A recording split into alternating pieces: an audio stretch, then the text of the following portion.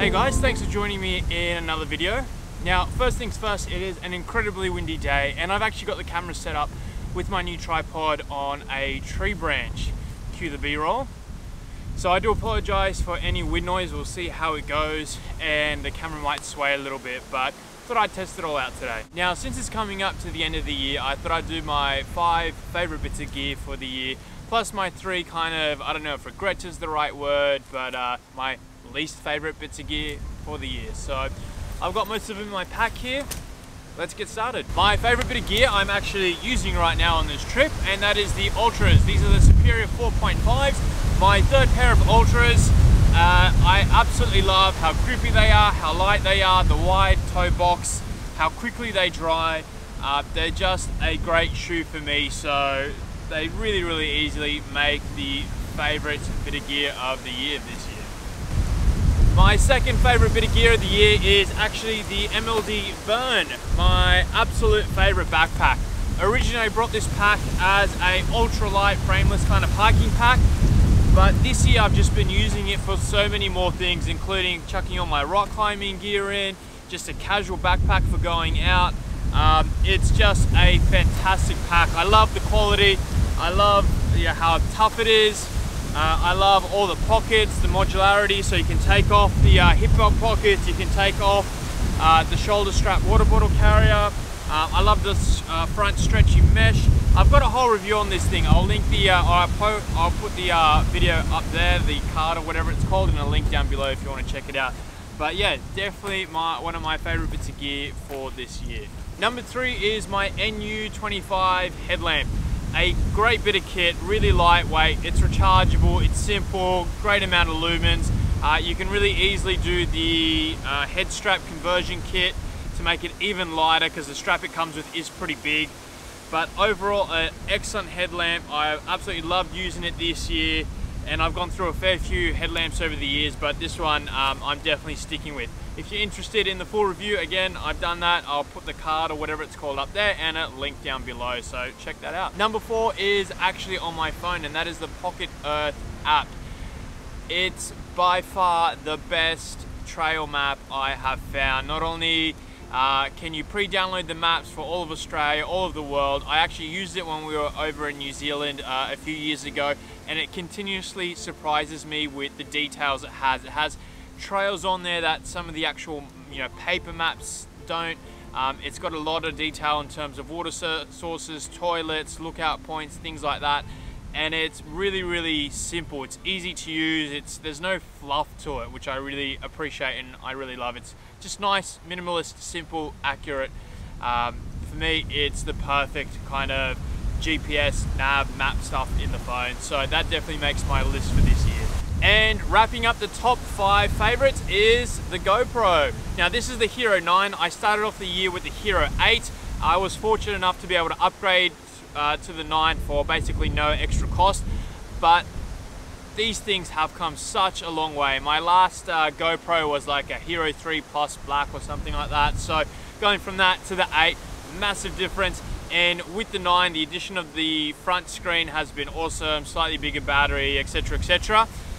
All really good, but the video quality really impresses me, and it's allowed me to go lighter and still be able to video. I used the GoPro, the Hero 8, for my wild dog video, and it's just so quick. You can set this thing up on an instant kind of video, so you literally take it out and you press the record button, it switches on, starts recording straight away. Just makes it so simple, so you can really concentrate and enjoy the hike and not have to fluff around with all the camera settings. Plus, of course, my canyoning camera. These things are pretty tough, so it allows me to video in places where I wouldn't normally with a kind of standard camera. So the GoPro, this is again the Hero 9, definitely makes the list for my top favorite and probably my most favorite bit of gear for this year. So moving on to the 3 bits of gear which didn't really work out for me this year, and I probably won't be using them going forward. Number 1 is the Joby Gorilla tripod. I'm trying out a new tripod, as you saw beforehand. It's the UltraPod. It's a lot lighter, it's a lot simpler, and it just fits in my pocket much easier. So this thing I always kind of struggled to attach to my pack.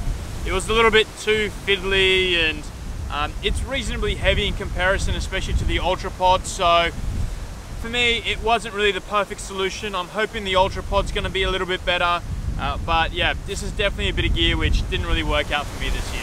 Number 2, and getting back to more camping focused gear, and that is the Be-Free water filter. Now, for me, 2 main reasons why I didn't really like this filter.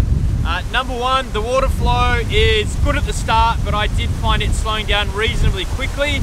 And although I was able to restore it, it was a lot more effort, and that effort became needed a lot more often as I used it. So I found that the Sawyer, for me, just worked and kept the flow a lot better. And also with this thing, the modularity. The great thing about the Sawyer is that you can screw it onto pretty much your standard water bottle. Whereas this thing has that kind of more unique connection. And although I did buy additional bags for it, it's just more of a pain. It's not as easy for me as the Be-Free Sawyer. So probably for 2021, I'll be going back to a Sawyer Squeeze for those reasons. Just better flow rate. And for me, you know, using it, it's just a lot easier, a lot more modular and easier to refill my water. And the third item is actually the little silver compass, which I reviewed not too long ago.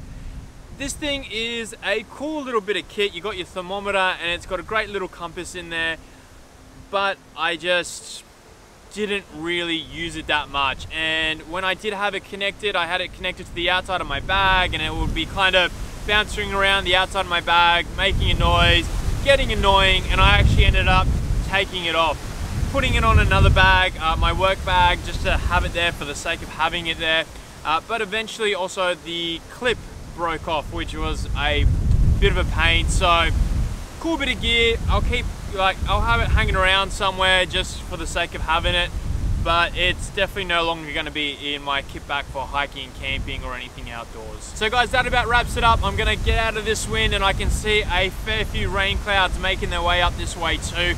But before I go, I would be really interested to know what bits of gear worked for you this year, what were your favorites, and also what didn't. Leave them down in the comments. I'll be really keen to check them out. As always guys, thanks so much for watching, and hope to see you in the next video. Bye for now.